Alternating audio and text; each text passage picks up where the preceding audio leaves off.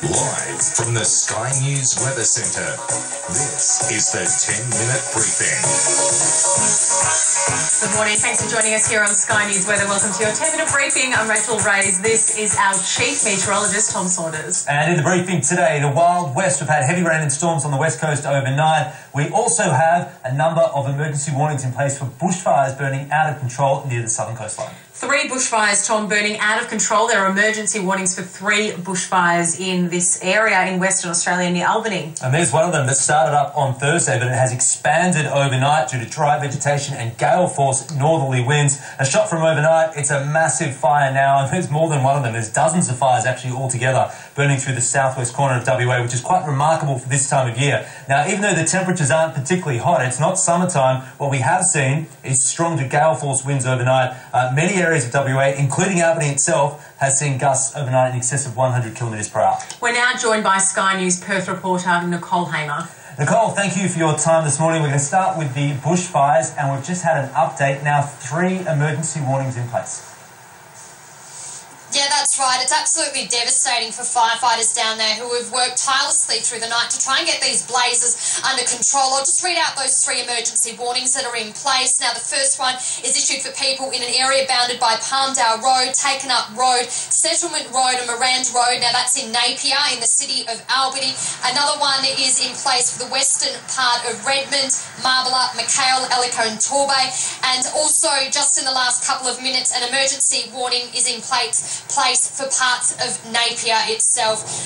Firefighters are really battling against the clock at the moment with those strong gusty winds fanning the flames, making it incredibly difficult for them to get these blazes under control. Now, the Albany Mayor has spoken not too long ago to local media, and he says this is one of the worst situations he has ever seen in the region. Local media is reporting that some homes and properties have been lost. We understand that a farm stay property near Peaceful Bay may have been lost in these blazes. It's certainly not good news for firefighters who are trying to get these fires under control. Although rain is expected to fall in Albany today, it is going to be fast-moving rain, which means the rain alone will probably not be enough to put these blazes out.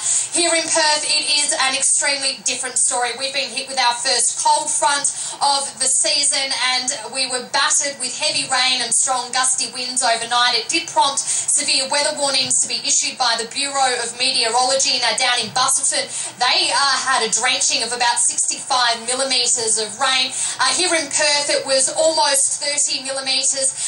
But it did also prompt warnings for possible flash flooding. Now, SES crews were called to around 90 homes. I understand that most of the damage was minor, but thousands of homes were left in darkness last night with fallen power poles.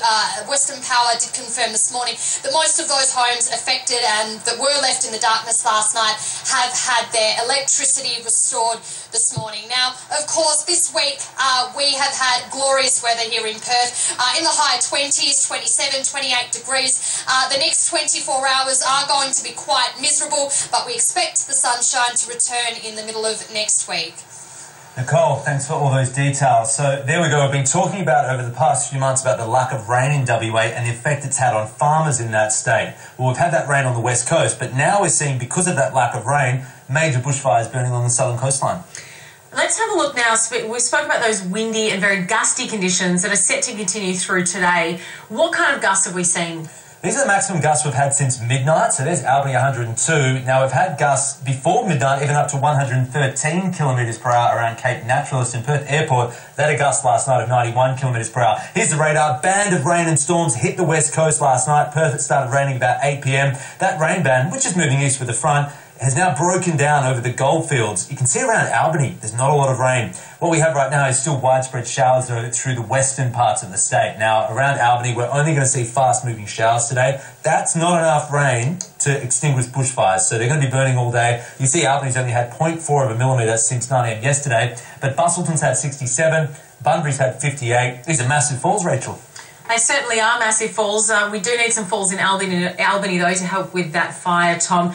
In terms of the forecast for Western Australia, what can we expect? Because we do have more showers on the cards today, more storms on the cards with gusty winds as well. It's definitely not over. The front's gone through, but following the front we have a deep low pressure system that's off the southwest coast. There it is on your screen. Now those red arrows indicate gale force winds. Now as that low nears the coast this afternoon, the winds will increase through the southwest corner of WA. So we had a burst of gales overnight. A second burst of gale force winds will come through Friday afternoon and Friday evening. And we'll also see the showers increasing again through that southwest pocket of WA. So some good falls are on the way in that southwest area. As a result of the ongoing strong winds, we do have a warning in place. Gusts up to 100 kilometres per hour. Now east of Albany, the winds will ease pretty quickly this morning, but west of Albany, they'll increase. And from Busselton to Albany and to the west, we could even see gusts in excess of 125 kilometres per hour. Now, because of the strong winds, we'll continue to see these bushfires being fanned by those strong winds. We have dry vegetation. And with winds of that strength, we could even see some property damage and trees coming down. That can lead to power outages.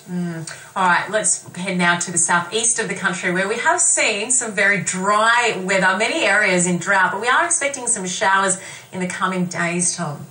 Yeah, we've got a second front. It's going to hit WA on Sunday. The first front's slipping away, but that second front is going to bring a burst of rain. Now, ahead of it on Sunday, there's some rain there in SA and Western Victoria. Probably not much in that. But here it is. Between Monday and Wednesday, we'll have a burst of widespread showers moving through southeastern Australia. It is much needed. However, this system's not going to link up with moisture from the northern Indian Ocean. Now, through the Murray-Darling Basin, what the farmers are looking for at this time of year is what's called a northwest cloud band. All the farmers out there, you know what I'm talking about, northwest cloud bands.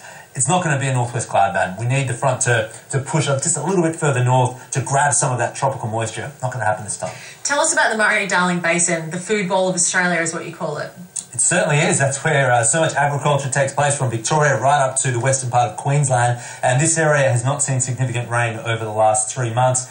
And it's often at this time of year farmers really like to get that rain for their winter crop, but we haven't seen it so far this May. This next system coming through for the southern half of New South Wales, probably see about 5 to 10 millimetres of rain, slightly heavier Victoria, but for central New South Wales towards the north, we'll see less than 1 or 2 millimetres. Okay. All right, we're going to head to a very short break now, but stay with us. We'll be back in just 60 seconds with some international weather news where it's flooding in Sri Lanka.